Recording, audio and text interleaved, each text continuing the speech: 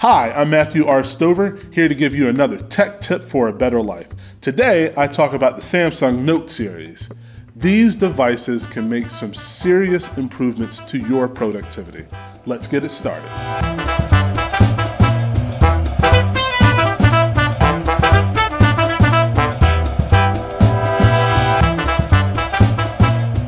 When you go online and you look at all the features of the Note 4, they tend to gloss over a very significant feature.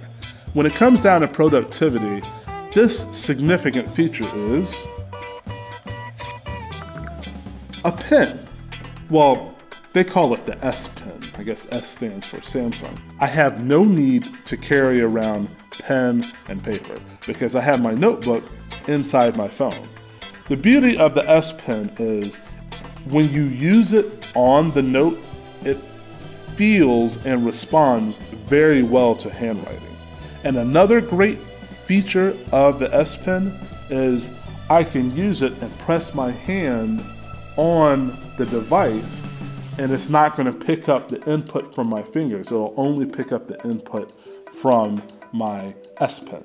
So here are some examples that you can use the Note 4, whereas other smartphones cannot do the same thing. Number one, you are in class and you need to take notes. So the easiest thing to do is to pull out your Samsung Note tablet, go to the Evernote app,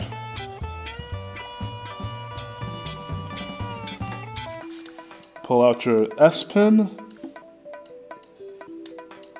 start a new manuscript note, and then you just start writing. Very responsive. Example number two, meetings. I have to go to a lot of meetings as a teacher, so I always bring my Note tablet with me with the S Pen, and then I take notes, and then immediately after I press save on my Evernote, I can share those notes with my coworkers.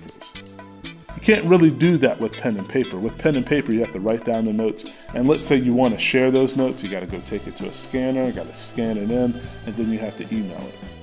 I hope you enjoyed my video about the Samsung Note series and how it can improve productivity in your life. If you like my video, please click the thumbs up that's down there below the video. Also, feel free to leave some comments. I read everything. And also, if you could subscribe, that would be wonderful. I try to do a video once a week, and I also have a weekly podcast. This is Matthew R. Stover. See you soon.